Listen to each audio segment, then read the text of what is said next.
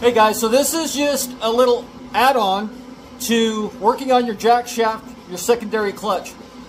So the project went fairly smooth for me. I had to pull the secondary so that I could replace the two lower bolts on the secondary bearing shock tower, which was a recall on the 2018 Skidoo model snowmobiles, which we have right here. Both of mine had fallen out. My problem was a very metallic engine rattle. Made me think that a connecting rod crank bearing was going out. A lot of vibration, a lot of rattle. Got it home, trying to diagnose the sled while it was idling. I also had a bolt in the bottom of my belly pan. So while the engine was idling, looking for that bolt, which looked like a head bolt, an ejector bolt, searching the motor, I happened to put my hand on the secondary to support myself while I was digging, and the rattle went away. Gave the secondary a good hard shake, and there was a lot of movement in there. The aluminum bracket that comes off the bulkhead supporting the jack shaft we refer to as the secondary bearing tower. Okay, and it turns out that whole thing was wobbling around and loose. So my metallic rattle thankfully wasn't a connecting rod bearing. It was the entire housing and tower holding the secondary being loose, vibrating on the bulkhead. The front bolt of that is your engine mount. So the whole thing was held together by one rubberized bolt. The fix, I guess there was a recall in 2018 for those two lower bolts. And here's a picture. So my bolts had fallen out. The threads were still good. They're threaded through the tower into the bulkhead. I still had good threads, but I went with longer bolts, which were M8 by 125 by 35 millimeter. It's a 12.9 class bolt. All I could find locally in my hardware stores was a 10.9 bolt. So I went with those. 35 millimeters is long enough to get you threads on the backside to nylock it to prevent the issue, which is your recall.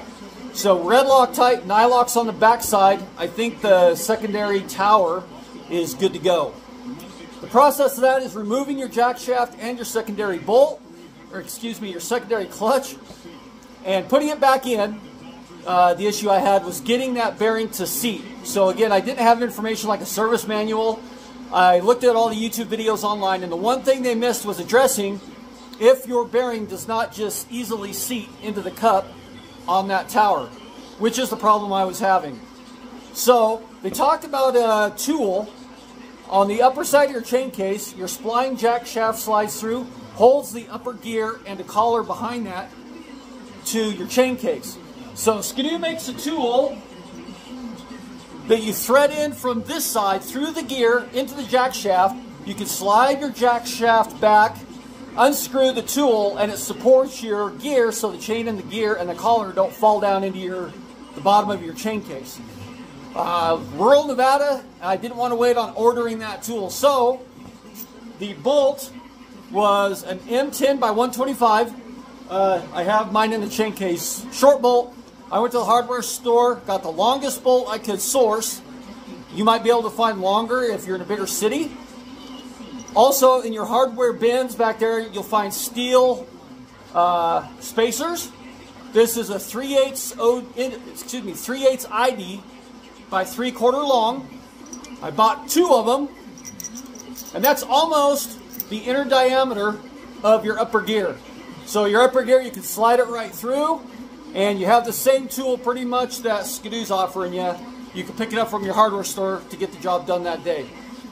The other problem, as I was fighting the bearing for 4 hours, twice I dropped because I would take this out, trying to get wiggle room in other areas, forget that I had it out, pull back too far, boom, drop the gear and the chain and the collar down inside my chain case. If you are resourceful and great at breaking into old vehicles like I am, a coat hanger with a little hook on the back, I was able to go down through the chain case and fish my upper gear and my chain and my collar back up twice. So the odds and the gods on that one, don't give up hope. If you drop your gear into your chain case, you might be able to fish it back up and save yourself the effort of tearing the whole chain case apart. Another little trick, we'll go around to the retainer for the bearing here in just a second to address what I was missing on getting that bearing to seat. Take a cheap 13 millimeter wrench and put a slight bend in the handle. I could have bent this one more. I really didn't need to, but you can tell if I hold it straight, I have a downward bend here. That's to go into the nylock nut on your retainer behind everything and be able to turn that nut. The videos will recommend a swivel head ratchet wrench if you don't want to go down and spend 8, 10, 12, 15 bucks. And most of the time those things come in a kit, so you have to spend 20, 30, 40 bucks. Get yourself a cheap end wrench, put it on block wood, whack away with it on a hammer until you get a bend to reach around behind. Let's go over and take a look at what I'm talking about right there.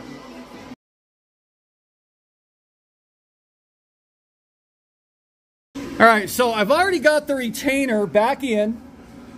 Now that retainer with the nut right there, this retainer is what presses your bearing back in. Now when I was first putting this back together, I've worked with metal quite a bit. I didn't believe that the thickness of this metal being side loaded from the top while pushing the bearing from the bottom, I thought this was just a retainer. I didn't believe it was strong enough to bolt the shaft and press it. So I didn't even try, which is why I fought it for 4 hours. To get this bearing to seat inside the cup, you hand start your nut, and this retainer presses everything into place. So what we're talking about with my wrench, as we back out, you can see you have to get down in there, and with the slight bend on the wrench, I can get on the nut without having to buy a specialty wrench. So to finish up this video, the other issue you might have, the 4 hours I struggled with this into the night and finally got on Facebook and social media, seeing what the fixes were, which is where I found out the retainer is how you press the bearing. Talked to multiple guys that did have issues that the retainer wasn't enough to press it in, that it would bend the bracket, or they were having. So 2 answers to that question. Number 1, guys were mentioning to apply heat to the cup on that aluminum tower. Not a lot of heat, not with the heavy torch, just a map torch. Some guys said a hair dryer is all it takes. Just get some warm metal, and it was enough to seat that bearing fairly easy. Other guys mentioned, and I don't know how they did it because I don't see the room without digging, but would be to come through, you probably have to pull your exhaust and get a long bar, come in from this side while pressure is being applied to the secondary, and tap the back side of that tower to get that bearing to seat. So those 2 options I didn't have to deal with. The retainer was enough to press the bearing back in, and that's what the important thing to know here is. That, and somehow using a tool. Now the very first time I did it, I used a 3/8 old school Craftsman ratchet, and the thickness of the handle was pretty darn close to the inside diameter of that upper gear, so I just shoved the ratchet in. And where I came into a problem there is to pull my primary, which I didn't do right away. I tipped it up on its side to use the water method, pour some water into the end, Teflon tape my bolt, run it down, pop the clutch. Well, when I did that, I tipped the sled up on its side, and I was very lucky this didn't slide out the bottom and drop the gear. It slid out and hit right on my exhaust cam. So I recommend, if you do it, to save yourself heartache, just pick up the little pieces down at your hardware store, thread it in, and you know you won't lose. One thing I didn't do, add a big washer onto the end of your bolt.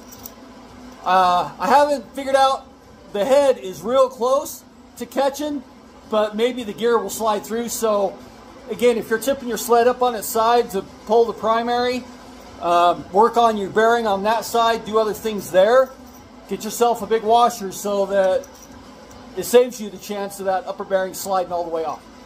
So bend yourself up, a cheap 13mm wrench, get yourself something to screw into the end of the jack shaft to hold your upper gear in place, and be prepared as last resort to use a hair dryer, minor heat, or a long bar coming in through this side as persuasion to get that bearing to seat on the upper tower. And don't forget, on the 2018s, possibly 2017s, I would assume, those 2 lower bolts, which I forgot while I was over there. Let's go take a look at those real fast. So as we come in right below the secondary, you can see the two gold bolts right there. Both of mine had fallen out. So like I said, M8 by 125 by 35 millimeter.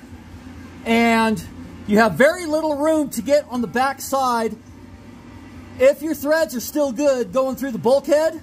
There. So I had the bolts threaded in. I screwed the nut on the back side, and then to tighten it, I would back out the bolt on the threads till the flange, or excuse me, the nylock hit on the back side. Then I would stick a wrench on it and turn the bolt from the front side and repeat that process back and forth. As you really can't turn the nut, you can't get a ratchet or a head back in there very good to turn. So I was just able to hold it, and I use loosening and tightening up these bolts on the outside to tighten up the nylock on the backside. So those are your secondary tower, which is that whole piece right there. As I'm blurring out, you can see the bolts down at the bottom. So guys, sorry I didn't videotape any of the process of this. As I was doing the job, I thought it wasn't going to be that hard. There are YouTube videos out there really good on explaining this process of removing the secondary and the jack shaft. Just that bearing, nobody mentioning what the deal was there is what brutalized me. So hopefully this video helps you guys out. Hashtag SideHillGil from HCO High Country Octane Films. Trying to help you out, save you the heartache, the tears, and the pain that I go through. Hope this video helps you guys out. Thanks a bunch, guys. Check out more of High Country Octane on YouTube, and you can find me on Facebook over at Joe Gill, hashtag SideHillGil, and follow all of the adventures and any other tech stuff that comes along with Arctic Cat M8s and the Skidoo Gen 4s.